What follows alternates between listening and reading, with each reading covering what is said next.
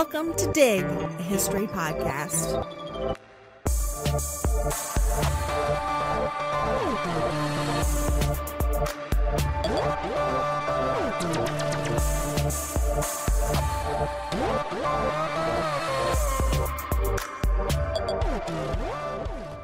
In 2017, John Kelly, serving as Donald Trump's chief of staff, was interviewed by Fox News' Laura Ingraham. Ingraham asked about Kelly's thoughts on a church in Virginia that had recently taken down a statue to Robert E. Lee. Kelly responded that Robert E. Lee had been an honorable man who, quote, gave up his country to fight for his state. But what fired up controversy even more than his awful take on Lee was what Kelly said next. Kelly claimed that the war had been caused by a, quote, lack of ability to compromise. Historians around the United States groaned and took to Twitter to correct the record. For Civil War historians in particular, Kelly's statement gave us flashbacks to our comprehensive exams, trying to make sense of waves of historiography during the 20th century in which historians went back and forth about the causes of the Civil War. And in fact, while many contemporary historians strongly disagreed with Kelly's take, the failure to compromise was, for a long time, agreed upon as the cause of the conflict. But it wasn't the only one. For decades, historians fell more or less into two camps when it came to the causes of the Civil War. One argued that the war was an inevitability, or, to borrow a phrase from William Seward, an irrepressible conflict. The other, on the other hand, saw the war as the result of a series of failures caused by a blundering generation. Since then, historians have continued to go back and forth about the coming of the war to varying degrees. Today, when asked the reason for the Civil War, most of us would immediately and correctly say slavery. And nearly all historians would support that. But still, the question nags. What about slavery caused a violent, protracted civil war? What event or issue or Supreme Court case or compromise was the straw that broke the camel's back? Or was it the competing cultures of North and South that did it, both created and exacerbated by the existence of black chattel slavery? Today, as we continue to explore the concept of causality as a historical thinking skill, we're talking about the causes of the American Civil War. I'm Sarah. And I'm Avril. And we are your historians for this episode of Dig.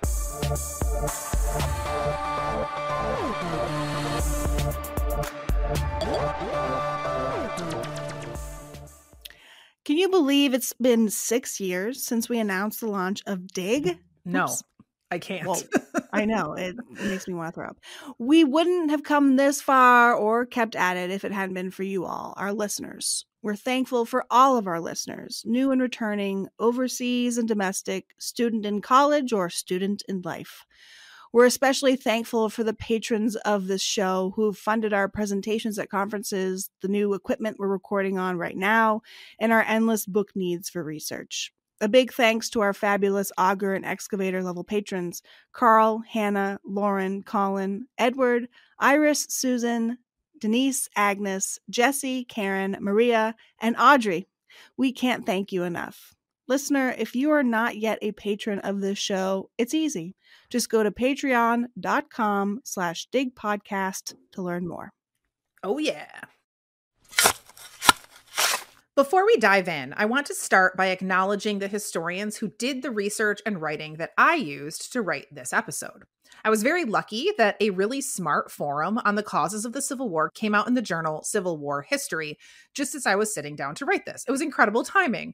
The forum was based on a 1974 article by preeminent scholar of the Civil War era, Eric Foner, which I relied heavily on, and the reflections on and responses to his article also really helped guide my thinking. Those historians involved in that forum were Aaron Astor, Judy Geisberg, Kelly Carter Jackson, Martha S. Jones, Brian Matthew Jordan, James Oakes, Jason Phillips, Angela M. Riotto, Anne Sarah Rubin, and Manisha Sina. I also returned to one of my old standbys, Bruce Levine's book, Half Slave and Half Free, which is my favorite easily readable history of the road to war.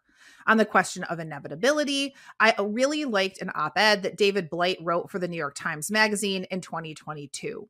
I also consulted articles by historians past and present, including James G. Randall, Michael Woods, and J. Morgan Couser. So, when I teach classes on the Civil War, I usually have a point partway through the semester, usually around the time that we arrive at the moment when the sectional crisis is about to become a shooting war with the first shots at Fort Sumter. And we have a class debate about the causes of the Civil War. We don't focus on big things like economic differences or even actually on slavery as like a larger overarching concept, but instead on very specific things. I start them out with a fairly concrete and unsurprising list, including the big events and the crises of the 1850s, such as the Kansas-Nebraska Act, the Fugitive Slave Act, and John Brown's raid on Harper's Ferry. But then I ask them to brainstorm more quote unquote causes. And pretty soon the chalkboard begins to look like the Pepe Sylvia conspiracy theory board from It's Always Sunny in Philadelphia. One semester, we had probably 36 causes on the board, ranging from the election of Abraham Lincoln in 1860 to the arrival of the first ship bearing enslaved Africans in 1619. Then, after crowdsourcing a huge list, I tell students we need to narrow it down to the 10 most important. Then, when we do that, the 5 most important. Then, eventually, we try to narrow it down to the single most important cause of the Civil War. The result of this is usually a lot of spirited debate and discussion. I think there was some yelling last time I did this. We always come up with one answer, but it's not an easy process. And usually at least a couple of students vehemently disagree with the end result. Part of the takeaway of that kind of activity is that you can't actually narrow the causes of the Civil War down to just one thing. It forces students to reckon with how all of those causes are actually interconnected, intertwined, and interrelated. Right. Could John Brown have led a raid at the federal arsenal at Harper's Ferry that made Southerners shiver with terror if he had not already cut his teeth during the skirmishes of Bleeding Kansas? And could that conflict have happened without the Kansas-Nebraska Act? But could the Kansas-Nebraska Act have made an impact if it wasn't for the Missouri Compromise? But even that aside, one of the other effects of this exercise is that it also tends to reinforce one particular way of thinking about the coming of the Civil War. So, for example, the last time I played this game, students brilliantly narrowed down the list until they had one last cause left: the United States Constitution. It was an incredible moment. It was the kind of galaxy brain moment you're hoping for when you're teaching. But it also brought us to an odd place in terms of historical thinking. If the Constitution was ultimately what caused the Civil War, were we actually saying that the Civil War was inevitable? Let's start, though, not with an exploration of historiographical debates, but instead with an incredibly brief description of the years before the Civil War. Please know that this cannot be exhaustive, detailed, or deep. Historians have written literal volumes on the decades before the Civil War, and we simply can't include every single detail without making this episode into a multi-part podcast series on the Civil War, which Sarah would love and the rest of us would hate. We're going to be brief. Great. Yeah, no, it'd be terrible. We're going to be brief. Shut your mouth. We're going to be brief and concise, but all these deep issues deserve deep study and analysis. We'll come back to them maybe in future episodes, but we also hope you do your own reading. For reading recommendations, hit up Sarah, Twitter, email, whatever, for a chat. The first enslaved Africans arrived in the American colonies in 1619, when a slave ship delivered 20 and odd Negroes to Virginia. Initially, slavery was one form of several forms of unfree labor, and it didn't necessarily mean being considered chattel or property or being enslaved for life. It also wasn't necessarily initially considered an inherited position. Enslaved Africans worked alongside white indentured servants in the northern and the southern colonies. Over the course of the 17th century, though, colonies began to pass laws that set rigid boundaries around what it meant to be enslaved. In 1640, Virginia sentenced a black man named John Punch to slavery for life. Punch is considered the first permanently enslaved person in American history. Then, in 1662, Virginia passed another law that held that children followed the status of their mothers, meaning that children born to an enslaved woman would, themselves, be enslaved. These two laws were followed by many more in the colony of Virginia that helped to establish the status of slavery as permanent and linked to race. Also, during the late 17th century, a number of changes meant that there were fewer indentured servants available to work on American colonists' sugar, tobacco, and indigo plantations.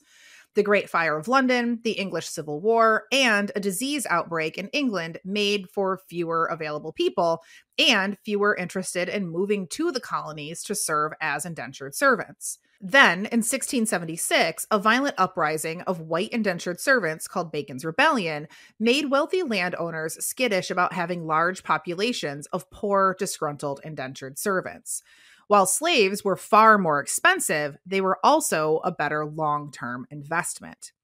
Throughout the late 17th and early 18th century, the enslaved population steadily grew, especially in the southern colonies, where cash crops made up the bulk of the economy. After the American Revolution, the founding generation decided that slavery posed a real challenge in framing a new government. While the Constitution does not mention slavery, it's a document profoundly shaped by the debate from northern and southern states at the Constitutional Convention over how to account for the enslaved population. In order to appease the southern states, which had a larger and more entrenched enslaved population, northern states gave concessions, such as the 3/5 Clause, which gave southern states increased representation in Congress, and the Fugitive Slave Clause, which required the return of the enslaved who sought freedom. As an aside, slavery did exist in the North, but on a lesser scale, and was on its way to abolishment during the first quarter of the 19th century. As a result, the southern states consistently enjoyed strong political power in and out of Congress. In 1803, Thomas Jefferson doubled the size of the United States with the Louisiana Purchase. While slavery didn't immediately pose a crisis in the new territory, it did raise new questions. Were these new territories open to slavery? Could enslavers take their bondspeople with them to new lands, effectively extending and increasing the political power of the southern states?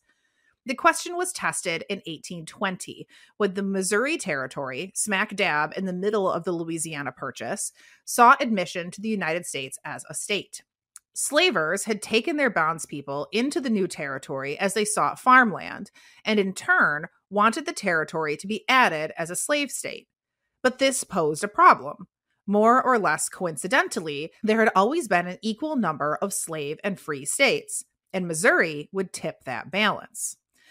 That balance was critical to keeping together faith in the United States government, and many Americans believed in what historians have called the slave power conspiracy, or the idea that the increased wealth and representation that slavery endowed in the South gave them immense power that they used to constantly manipulate things for the benefit of the Southern states. In 1820, after much debate, Congress landed on an agreement in what became known as the Missouri Compromise.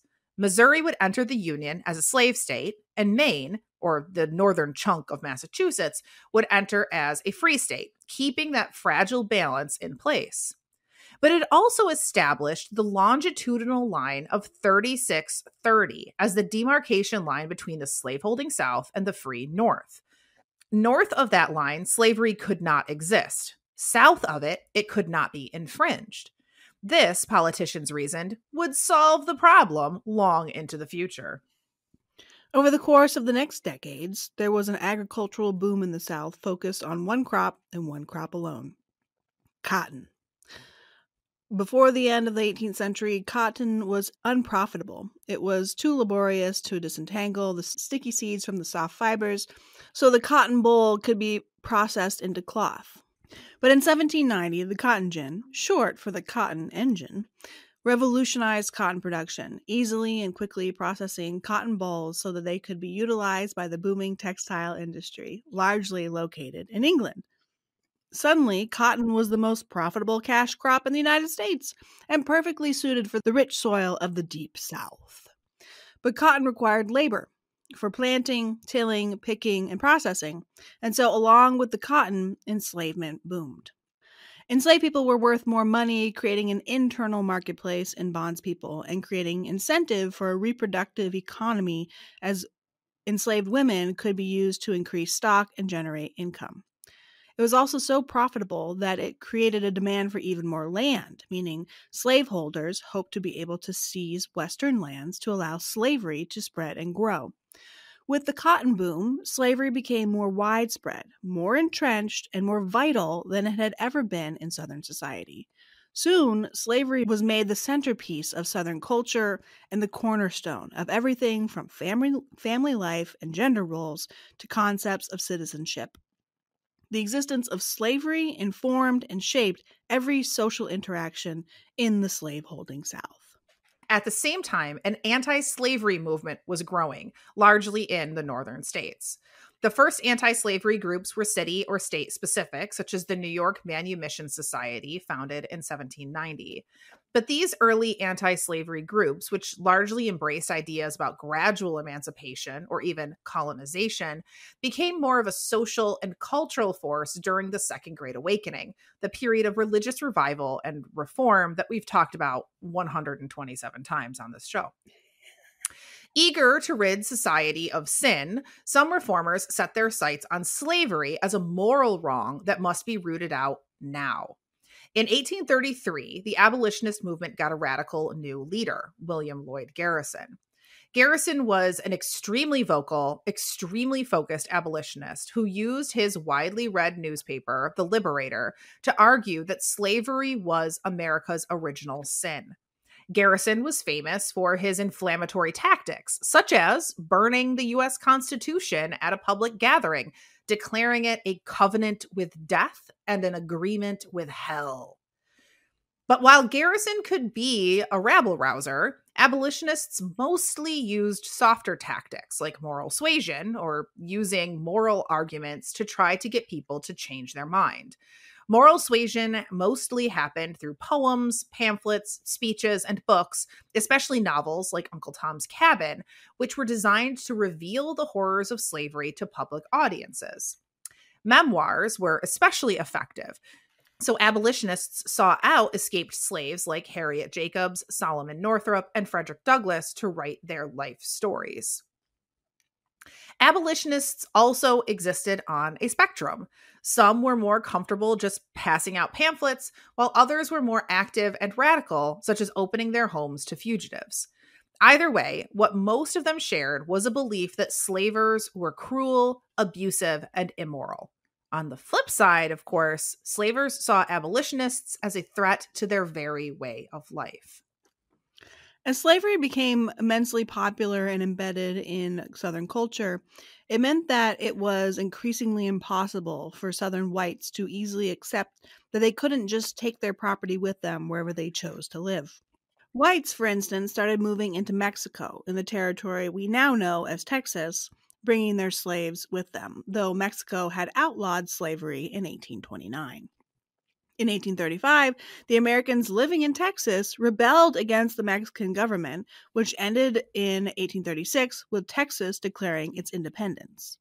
9 years later, Texans wanted to join the Union as a Southern slave state. This wouldn't violate the 3630 boundary, but it again threatened the delicate balance between slave and free states.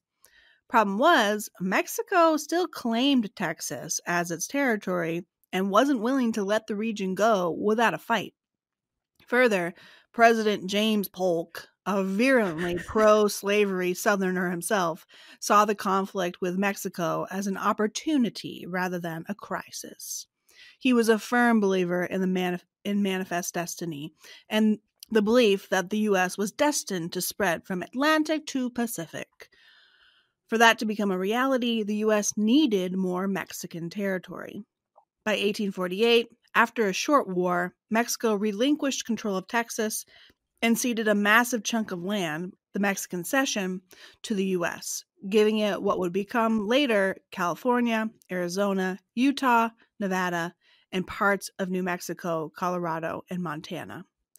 Polk and his cronies didn't just want this territory to fulfill a nationalistic idea about stretching from sea to shining sea, but because it would exponentially increase potential territory for slavery to spread.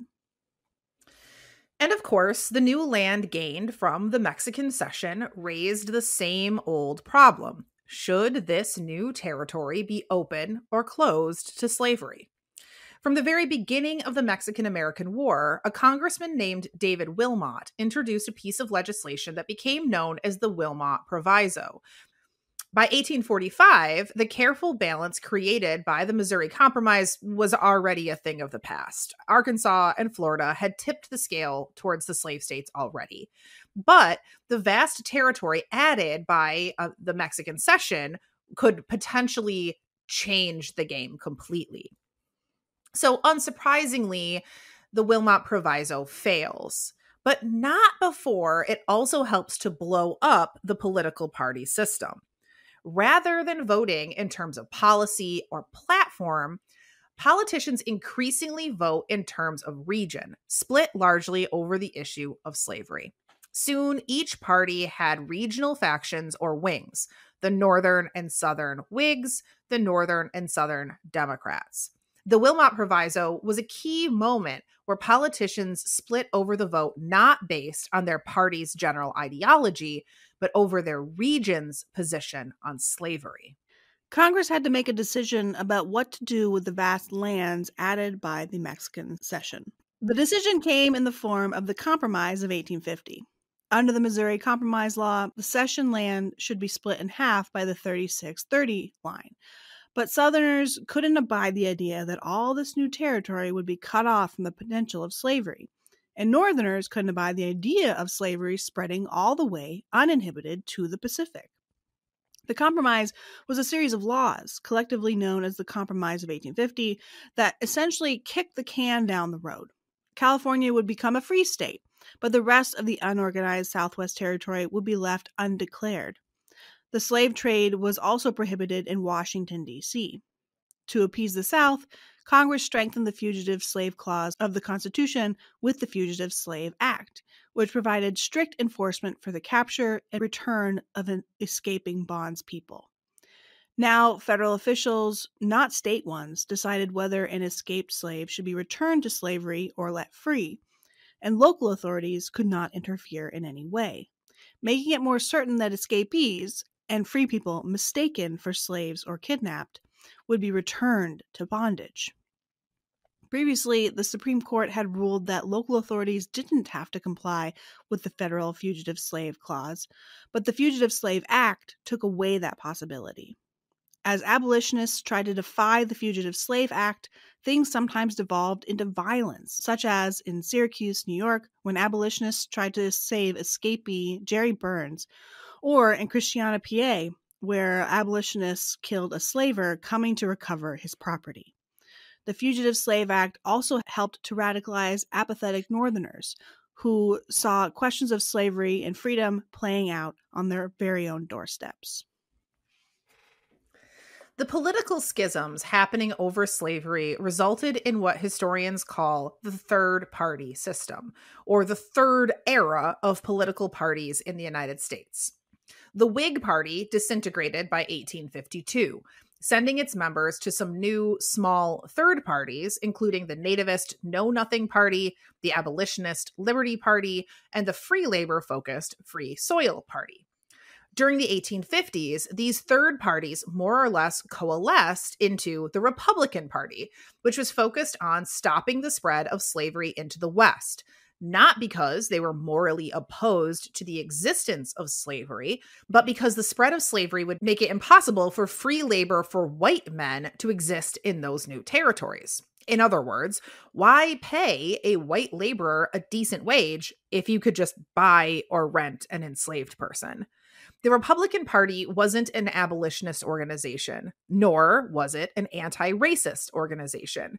but it did speak to the needs of working class people in a way that the Democratic Party struggled with because of its steadfast and radical commitment to slavery. Over the course of the 1850s, what would eventually be termed the sectional crisis became dire. The solution created by the Compromise of 1850 really proved a mirage when Congress had to decide how to address the territory in the middle of the country, the area that today is the states of Kansas and Nebraska. But Southern politicians wouldn't allow them to officially become territories if they would be closed to slavery. Again, this should have already been answered by the Missouri Compromise, but Southerners weren't happy to let slavery remain where it already was. The cotton boom was too profitable, and the enslaved bodies were too profitable. To continue to thrive, slavery needed new markets. Stephen Douglas, a senator from Illinois, was invested in the question about Kansas and Nebraska because he hoped it would facilitate a transcontinental railroad that would take a route benefiting his home state. In order to make that happen, he needed to win the votes of Southern congressmen, which meant he needed to appease them. Douglas authored yet another compromise, which established that instead of using a dividing line, future states would use something called popular sovereignty, which is fancy political language for a simple vote or referendum. Under the Kansas-Nebraska Act, these new territories would choose by popular vote whether they wanted to become slave or free. This, as you might guess, was a messy, violent failure because immediately abolitionists and slavers both rushed to flood the Kansas territory in order to skew the votes. We should actually do an entire episode on just bleeding Kansas because it's an incredibly complex story. But suffice it to say, yeah, Averill's making a face, but it would be a very good episode. But suffice it to say, the conflict in Kansas that becomes known as Bleeding Kansas did not help the growing sectional crisis, right? As rival governments were established in Kansas, political differences became violent. Radical abolitionist John Brown avenged the burning of an abolitionist settlement by killing several pro-slavery men quite brutally in May 1856. And abolitionists were armed with rifles purchased by abolitionist ministers back on the East Coast. 2 days before John Brown murdered those pro-slavery men, abolitionist senator from Massachusetts, Charles Sumner, had been brutally beaten by South Carolina Congressman Preston Brooks on the floor of the Senate in retaliation for giving a fiery speech calling out Southerners for the moral outrages of slavery. Brooks's attack on Sumner was also a flashpoint in a culture war. They were two very different men from two completely different cultures come together in a bloody conflict. The caning was like a microcosm of the larger cultural conflict in America and its potentially bloody consequences. The political sectional crisis was quickly becoming an everything crisis. Just a few months later, the Supreme Court issued a decision in a case called Dred Scott v. Sanford. Dred Scott and his wife Harriet were enslaved along with their daughters by a U.S. Army surgeon named Dr. John Emerson. Since Emerson served in the Army, he moved around the U.S., living in different posts throughout the 1830s and 40s, including ones in Illinois and the Minnesota and Wisconsin territories, where slavery was prohibited by the Missouri Compromise line of 3630. When Emerson died in 1843, the Scots tried to purchase their freedom from his widow, offering about $300, which is about $9,000 today. She refused. That's when Dred and Harriet each filed suit against her, claiming that they were already free based on a Missouri law that held that an enslaved person held for a long period in a free state was therefore free. It was a long process. The Scots won one case, but then lost when Emerson's widow appealed the decision. The Scots kept trying, eventually culminating in Scott v. Sanford, so named because ownership of the Scots now had been transferred to Emerson's brother-in-law, John Sanford. The case went before the Supreme Court in 1857, where Justice Roger Taney issued the now infamous decision. Taney made three main arguments. One, that any person descended from African heritage, whether enslaved or free, was not a citizen of the United States, meaning they had no ability to use the court system. Two, that any pre-existing laws that banned slavery in a region did not confer freedom or citizenship to Black Americans. And three, that the Missouri Compromise, which had prevented slavery from moving above the 3630 line, was unconstitutional. Tawney also spoke the words that would be associated with him for all time, that Black Americans, quote, had no rights which the white man was bound to respect. By his reasoning, Black Americans were not and never had been, quote, part of the people, end quote, and that the founding documents, quote, show that a perpetual and impassable barrier was intended to be erected between the white race and the one which they had reduced to slavery. The Scott decision was a powerful turning point. Now, slavery was the law of the land, and no law passed in any singular state or territory could interfere with a slaver's right to bring their human property with them. A master from South Carolina, theoretically, could move their farm up to Pennsylvania and would have the Supreme Court to back up their legal right to do so. Thus, by 1858, it was also abundantly clear that the biggest single issue between the Democrats and the Republicans was slavery. In 1858, the race for a Senate seat in Illinois put the issue into sharp focus as the candidates, Stephen Douglas and Abraham Lincoln, took part in a series of campaign debates forever after known as the Lincoln-Douglas debates. In the debates, Lincoln clarified what it meant to be against the spread of slavery, but also not anti-racist. I'm going to read a long quote, but just be aware that some of the language I'm going to read is not acceptable today, but was common in the 1850s. From the fourth Lincoln-Douglas debate, September 18th, 1858, Lincoln says, quote, "I am not, nor have ever been, in favor of bringing about in any way the social and political equality of the white and black races. That I am not, nor ever have been, in favor of making voters or jurors of Negroes, nor of qualifying them to hold office, nor to intermarry with white people. And I will say, in addition to this, that there is a physical difference between the white and black races, which I believe will forever forbid the two races living together in terms of social and political equality. And as much as they cannot so live, while they do remain together, there must be the position of superior and inferior. And I, as much as any other man, am in favor of having the superior position assigned to the white race.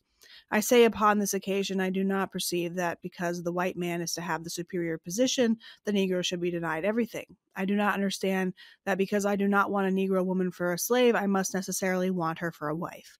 My understanding is that I can just let her alone." End quote. Whew, I know it's a rough quote, right? It's a rough quote. He's being incredibly transparently racist, and yet he's also articulating something that was fairly radical for the time, right? Which is that, no, I wouldn't marry a black woman, but that doesn't mean that that black people must be denied all rights in our society, right? Right. It's such a gross attempt to ride the line of like upholding a necessary level of white supremacy that's expected, and also trying to make an argument against slavery as an institution. Yeah. And slavery was the central issue for this senatorial race, and it seemed clear to Southerners that Republicans like Lincoln, should they ever achieve power, would be a major threat to their peculiar institution. And while Lincoln lost the 1858 Senate race, he had garnered national attention. And early in 1860, he was invited to give a speech in New York City at the lecture venue, Cooper Union, which made him a public figure closely associated with criticizing the slave power. In 1859, John Brown, the radical abolitionist who had led a violent raid against slavers in the chaotic Kansas Territory, took another radical action in hopes of instigating the violent end of slavery in the United States. In October 1859, Brown led a small group of white and black men to seize a federal arsenal at Harper's Ferry, a tiny town in what was then Northern Virginia. Now it's West Virginia. His goal, roughly, was to seize the weapons in the arsenal and distribute them to enslaved people across the South, setting off a massive rebellion that would overthrow the slave power. This wildly impractical plan failed, unsurprisingly, and Brown, also unsurprisingly, was immediately arrested and very quickly put on trial and found guilty of treason. On December 2nd, 1859, John Brown was hanged. Nearly a year later, Republican and Free Soiler Abraham Lincoln was elected President of the United States. Southern states, starting with South Carolina, refused to accept the outcome of that election, convinced that Lincoln was bent on abolishing slavery. Just over a month after Lincoln's election, and months before he was inaugurated, South Carolina voted to secede from the Union, followed by Mississippi, Florida, Alabama, Georgia, Louisiana, Texas, Virginia, Arkansas, Tennessee, and North Carolina between January and May of 1861. Before the final three states had even passed their secession ordinances, shots were already fired and the Civil War had begun. Whew, that was a lot. So now let's zoom out a little bit. There's something about this recitation of facts that makes it feel like a civil war or the Civil War was a foregone conclusion. Even writing it, I actually struggled to make sure that I didn't use any language that made it sound like all those events were part of a process moving inevitably in one direction. Using phrases like John Brown's raid brought the nation to the brink, or the Dred Scott decision moved the nation even closer to a breaking point, include within them assumptions that the war was coming. For historians working today, though, it's considered passé to suggest that an event or an outcome was inevitable. To believe that certain events are inevitable means believing that we aren't actually agents in our own lives, but instead passive objects pushed along by forces larger than ourselves. Historians now tend to embrace the idea of contingency, or the idea that there are endless possible eventualities, all reliant on momentary cause and effect. But while historians today reject the idea that anything can be inevitable, historians in the past were far less opposed to the concept. In the early 20th century, especially in the period between World War I and the Cold War, American historians hotly debated whether the Civil War was, in fact, inevitable. In the interwar era, many of the leading American historians believed strongly in the idea of inevitability and saw the Civil War as a case in point. Woodrow Wilson, who in addition to being a racist and the President of the United States, was an academic historian, penned an egregiously long book series called A History of the American People. Wilson leans incredibly heavily on inevitability as a historical force in matters both minor and major. Describing the election of 1860, for instance, Wilson wrote that, quote, the Democratic Party was at last hopelessly rent into factions, divided, as was inevitable between Stephen Douglas and John Breckinridge because of sectional differences. The end of the war was also described as fated. Quote, by spring, Wilson wrote, as Sherman swept slowly northward through the Carolinas for a final injunction with Grant in Virginia, the inevitable had been accepted, and the war was over. In James Truslow Adams' The Epic of America, he treats the war itself as an inevitability. The first rumbling of the inevitable conflict, Adams wrote in 1931, was heard with the controversy over admitting Missouri as a slave state in 1819. For historians like Wilson and Adams, history was moved along by epic forces, not by individual decision-making. These works weren't without criticism. While Wilson and Adams, among others, did situate slavery as the issue driving the inevitability, others, like the hugely influential Charles and Mary Beard, I wrote Bear, the hugely influential Charles and Mary Beard, who argued that economic differences, not slavery, was the actual reason spurring the coming war. Later in the 1930s, other historians questioned inevitability itself. The horror and destruction of World War I had given some historians a very different perspective on war. James G. Randall, for instance, argued vehemently that the war was not a given. The sectional and cultural conflicts were very real, Randall admitted, but, quote, what is not so clear is the assumption that because of this agrarian industrialist controversy, the Civil War was inescapable. For after all, some of the new writers do little more than give the overworked phrase irrepressible conflict a fresh socioeconomic twist. The present writer is yet unconvinced that the tragic conflict had proved to be inevitable. Instead, Randall saw the war as an avoidable tragedy, a rending of the social fabric by a fanatical minority of abolitionists and fire eaters who upped the ante until it resulted in mass death and destruction. Randall didn't believe in any, quote, formula or determinism that drove history, but rather simple human decision-making. The field moved on after World War II, and historians generally became less interested in the question of the war's causes and more interested in the economics of slavery and social histories of the war era. But if historians are now less convinced that a historical event can be inevitable, we still struggle to clearly articulate in our histories how the Civil War did come to happen. While it's, quote, antithetical to the historian's craft, inevitability remains utterly beguiling, to quote the historian David Blight. Or, to put it another way, in the words of Kelly Carter Jackson, quote, historians are reluctant to label anything as inevitable, and yet the Civil War feels like trying to stave off the effects of global warming. Even those of us who don't believe in inevitability, when we try to write or tell a narrative history of the decades before the war, find ourselves telling a story full of critical turning points, moving us toward what we know will happen. The Civil War did happen. So what was the moment or the event that brought it about?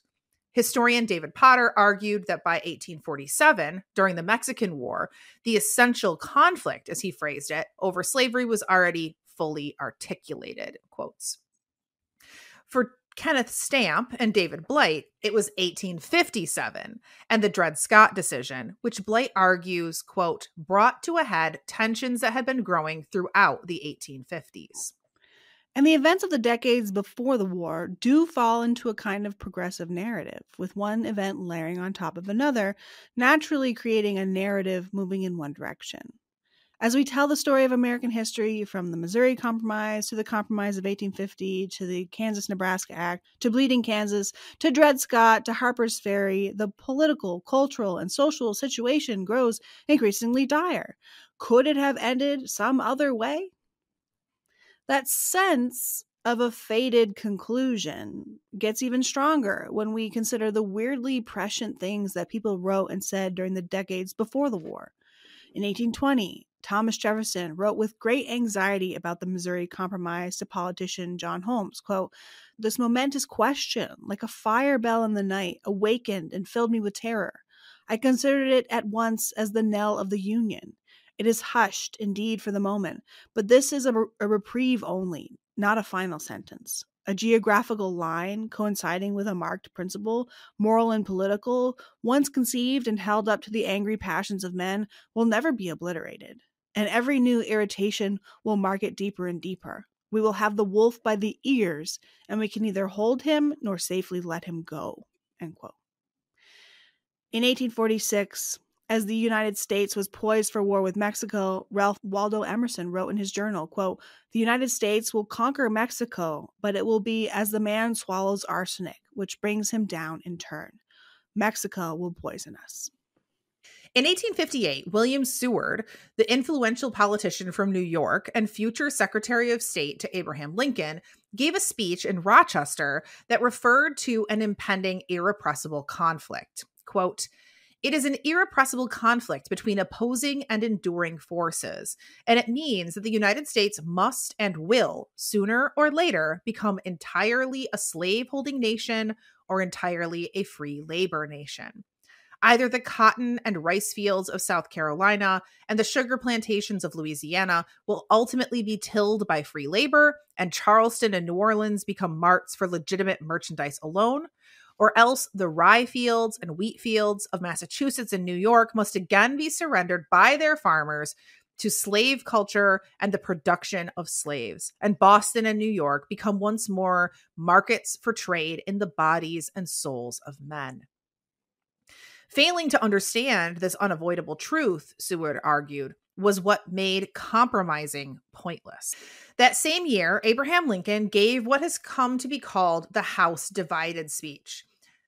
Quote, "A house divided against itself cannot stand.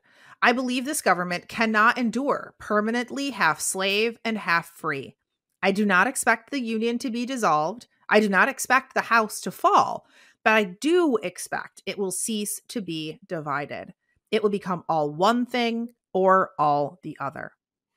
And of course, just a year later, John Brown slipped his final words to his jailer on his way to the gallows in a note. It read, quote, "I, John Brown, am now quite certain that the crimes of this guilty land will never be purged away but with blood.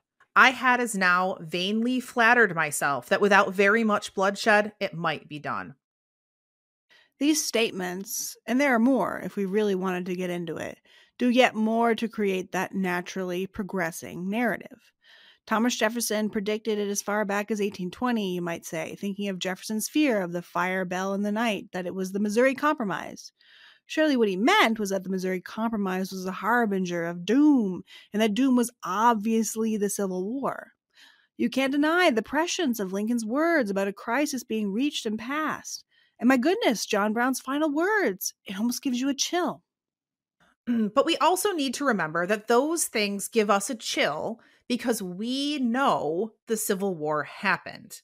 But until 1861, no one knew there would be a Civil War.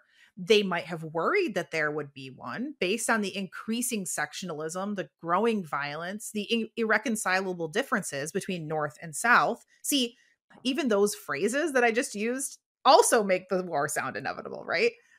But they didn't know that it would happen. So when we feel that shiver, when we read Brown's last statement, it's because we know how the story ended. And it's spooky that his prediction about, being washed, well, what is it? Well, the crimes of this guilty land will never be purged away, but with blood. We know that in a way came true, right? What we aren't considering in those moments are the many other sources that didn't suggest a bloodletting or a war or a crisis or a conflict. Those words stand out to us precisely because they fit into the narrative so well. So historians for generations have plucked them out in order to give us that shiver. That's not to say that they're not powerful. They are, but they don't mean that the war was inevitable. Right now, historians aren't debating whether the Civil War was an irrepressible conflict or the result of a bumbling generation. But the conversation remains. What was the final moment, the decisive event that made it war? What was the force that made these issues so intractable? Not just the abhorrent existence of slavery, that's a given, but the social forces, cultural practices, and political beliefs that made slavery an unsolvable problem. How did international events play a role? For instance, how did the historical memory of the Haitian Revolution shape what white and black abolitionists thought was possible? How did the abolition of slavery in the British Empire change the way Americans thought about their own system of enslavement? How did the global cotton economy influence what seceding Southerners believed they could achieve with disunion? If there was a road to disunion, where did it begin? How did Americans come to even think that disunion was a real possibility? We could keep asking these questions forever. And I should say, I based all of those questions on a great historiographical article by Michael Woods in the Journal of American History, in which he has footnotes so packed with titles that one footnote takes up almost an entire page. It's truly impressive. But I can already hear my colleagues here, like Averill and Marissa and Elizabeth asking, who cares? Right? Why nitpick the causes of this particular war endlessly? And in fact, actually, I think many Civil War historians would actually agree. Studies of the war's causes are way less common now than they were earlier in the 20th century.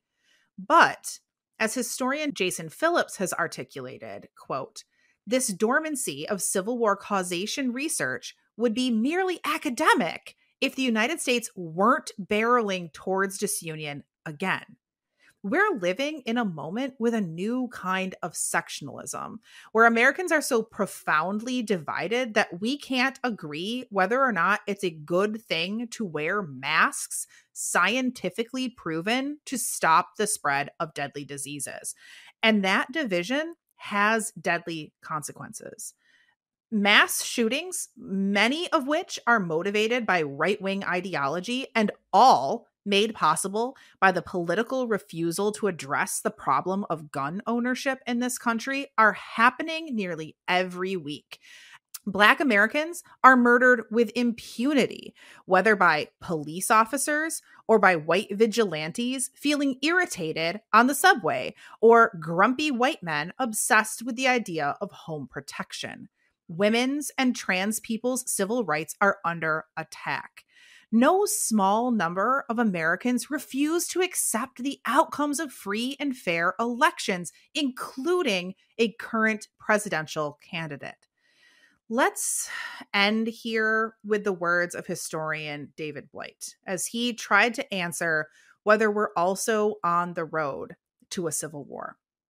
Quote, are today's myriad crises somehow equivalent to the great question of slavery in late antebellum America? Can our current rabble of loud difference still be governed? In a two-party system, the capture of one party by extremists is enough to cause great political havoc and violence, a lesson we should have learned from the destruction of our Union in 1861. Authoritarianism is an American historical tradition, newly energized and threatening our Republican existence.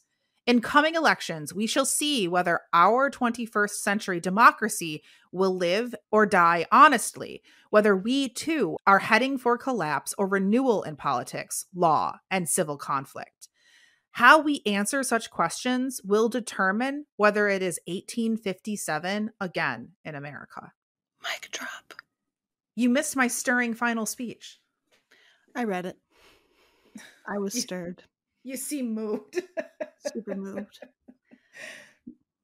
But I mean, I think that one of the things that I didn't necessarily expect when I pitched this idea for our causality series was how often I would see obviously in contemporary essays on the causes of the Civil War, this connection to our current moment.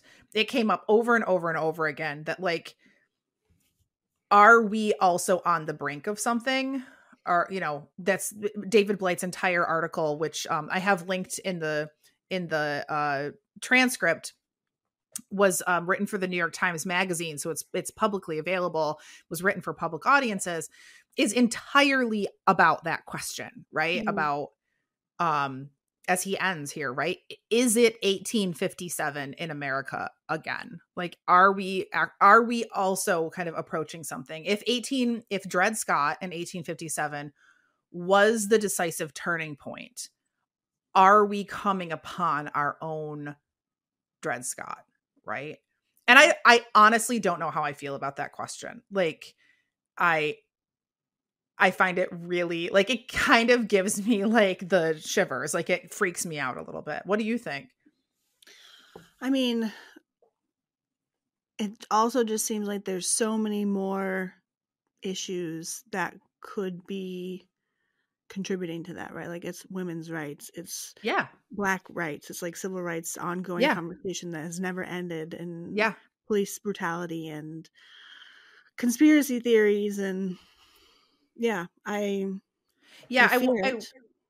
wonder if it's more multifaceted today, in that, in 1857, the issue was slavery. Right. Right? That was the unsolvable issue. I wonder if what we're facing today can't be quite boiled down to one thing, right? In the same way, maybe that's irrelevant because it seems like all of those things are sort of all interconnected. Obviously, white supremacy, anti-trans, anti-abortion are all bundled up together, right? They make a really toxic sludge that seems to be kind of a package deal. But, you know, we don't like to believe in inevitability, so I like to believe that there's still hope. But it's scary, especially going into an election year. Yeah. I also just don't know that the people who oppose trans rights and women's rights and bodily autonomy and our, you know, and who are white supremacists, that they feel as threatened in our current institution, right? Like in our current country, because their voices are loud enough in the states that they're living in, that they're making laws that are negatively impacting those people, right? They're winning the fight there. So yeah. And are the other, like, is New York and Minnesota gonna step in? Are we loud enough, and do we have enough power in the federal government? Do we have majority, like, the, you know, and not to say that there's not Minnesotans and New Yorkers who are not also on the same, like, are also like celebrating anti-trans laws, right? Like, we know those people are there too, but how's this gonna be resolved? Like, right. I don't know. Right. And I actually, when I think about this, you know, this question of like, are we headed for another civil war? I mean, one of the things that I actually think about is you kind of raised, which is like, what would that even look like? Yeah. Right. Because this civil war was marked by the fact that there was two sort of distinct regions. That's not to say that everyone in those regions was, you know, believed the same thing as everyone else in those regions. That's obviously not the case. Obviously not true. Yeah. But overwhelmingly enough so that some states chose to secede, and it created actually like Union states, northern states, and a Confederate state. So there's like actually a regional divide. This, I feel like, would be a giant mess, like territorially speaking, right? Like what would that even look like? Which I know is like not actually probably the issue. It would probably look a lot more like terrorism, right? Than pitched battle, which is also really scary. But it also makes me think like we're probably asking the wrong question. Like, is it going to be something that we call the Civil War, or is it going to be, you know, sort of endless civil conflict like you might, you know, see in other countries right now, right? Guerrilla style. Right. And we have a lot of people armed to the teeth and ready sort of to get going. So anyway. Yeah. I don't know. That's a lot of food for thought out there, people. So it is. I didn't mean to bring down the vibe, but really brought the vibe down, Sarah. Thanks a lot for ruining this whole series on causality. Sorry. I thought I did a good job not just making this whole thing historiography. So congratulations to me. Yeah, there was lots of long racist quotes.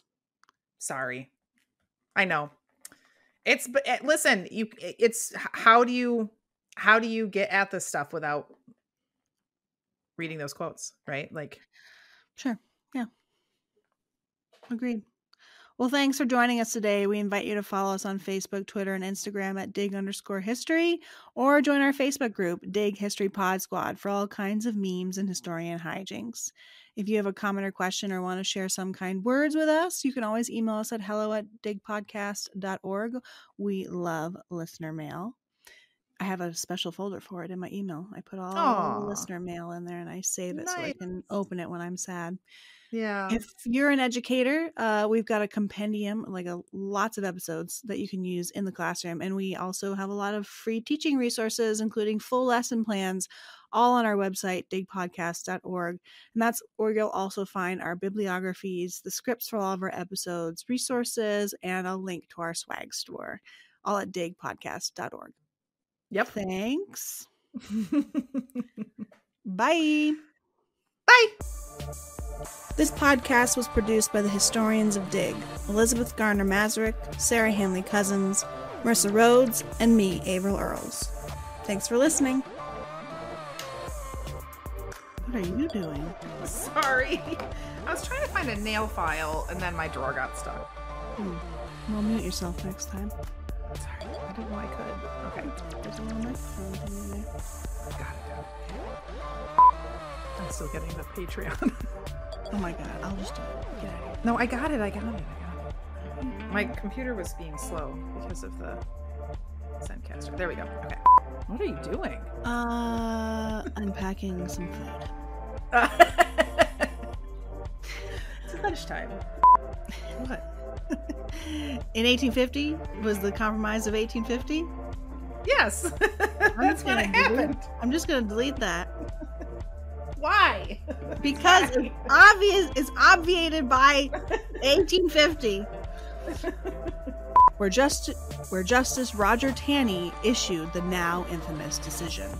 Sorry. It's also pronounced tawny. I'll kill you. Where Justice Roger... No laughing. It's like in 10 volumes. It's literally thousands and thousands of pages long. Like... Did you read it? I did not read the whole thing, that's for sure. Okay. Oh, wow. I had no idea. What? I don't know what I thought. I thought it was because people were stupid. But you're just learning all sorts of stuff. I was the stupid one. Yeah, I don't like it. I hope that's true. I'm pretty sure that it's short for cotton engine. You better Google that before we say it out loud.